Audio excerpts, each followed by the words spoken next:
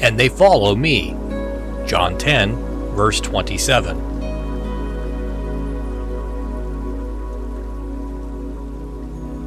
We should follow our Lord as unhesitatingly as sheep follow their shepherd, for he has a right to lead us where he pleases. We are not our own. We are bought with a price. Let us recognize the rights of the redeeming blood. The soldier follows his captain. The servant obeys his master. Much more must we follow our Redeemer, to whom we are a purchased possession. We are not true to our profession of being Christians if we question the bidding of our leader and commander.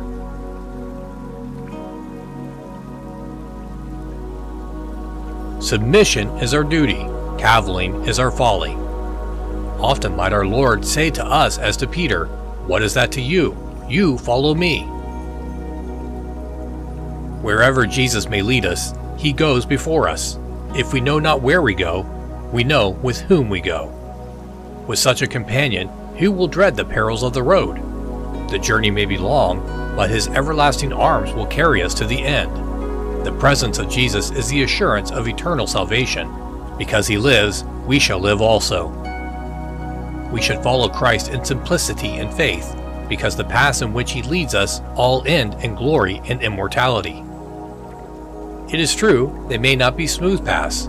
They may be covered with sharp, flinty trials, but they lead to the city which hath foundations, whose builder and maker is God. All the paths of the Lord are loving kindness, and true to those who keep his covenant and his testimonies.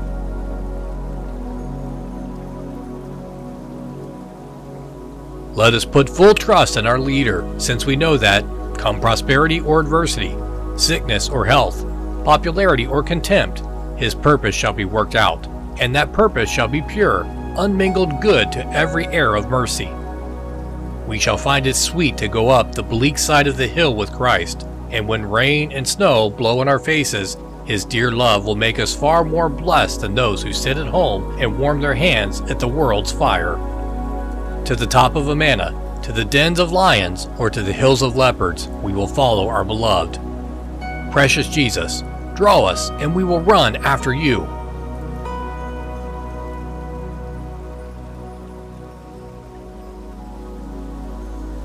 And they follow me. John 10, verse 27.